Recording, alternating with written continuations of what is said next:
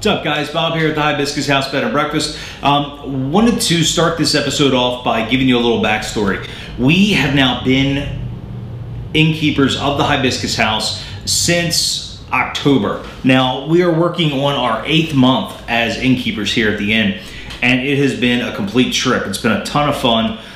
Met a lot of great people. One of the reasons we come up with our mantra of, you know, you enter as guests, you leave as friends, is we've actually, over the course of this 8 months, have gotten very close to a lot of folks. And it's really kind of the way we push it. We really want to push the idea that you're coming home. You're coming into a home. We make you feel comfortable. As long as you're respecting a place, we're good.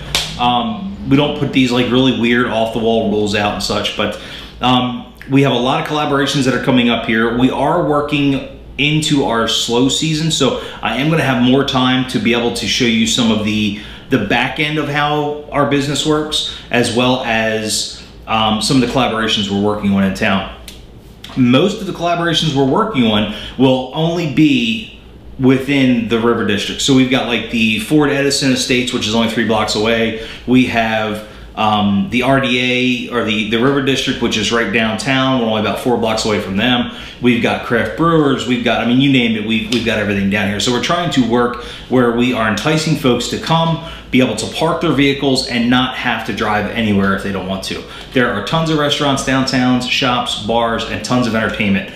Now, I know a lot of folks come to Southwest Florida for the beaches, and yes, we are only about a 15-20 minute ride from the Sanibel Causeway and into Sanibel and Captiva. So for the folks that don't mind that little bit of a ride, we do provide with them beach bags and beach chairs and noodles and sunblock. So you really don't have to come down here with anything, and we will provide all of that for you to take with you to the beach and enjoy your day. We are also working on lunch packages. So this way it's something where you say, hey, we don't necessarily want to drop 40 or 50 bucks for a lunch. You know, we pack sandwiches, we'll pack snacks and waters and such like that, and you're able to take it to the beach with you, so you don't have to go searching for food. You kind of have it all there. So this being said, one of the big game changers that I think we're actually looking into playing with right now is Jerry McCardle approached me a couple months ago. Now, she is the owner of the Clara's Tea Garden, about selling my teas, or selling her teas here at the inn.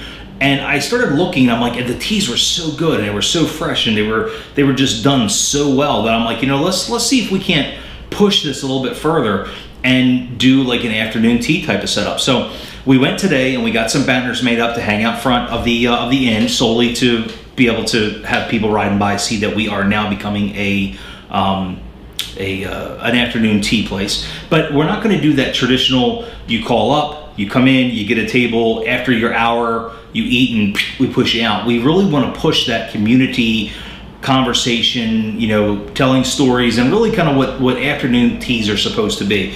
It's coming in and not feeling like you're rushed to eat your sandwich, drink your cup of tea, and leave. So we really are pushing the idea of folks coming in, sitting, talking, and enjoying their afternoons, and then going about their day at that point. So you figure if you come in at noon and you're here till 2, you're here till 2:30, I'm not going to push you out. I want you to enjoy the space. I want you to enjoy the house as much as Colleen and I do. So we have some print material that's going out here in the next, I'm hoping to get it printed up by Monday or Tuesday, and then I'm going to start getting out to some of the local 55 and older communities down at the chamber. I want to work with some of the condos across the way. So I've got a lot of things I want to push, and a lot of things I want to do before this takes place at the end of June. So, but if you want to check us out on Facebook and Twitter and Instagram, we're there. Also check out our website, www.thehibiscushousebnb.com.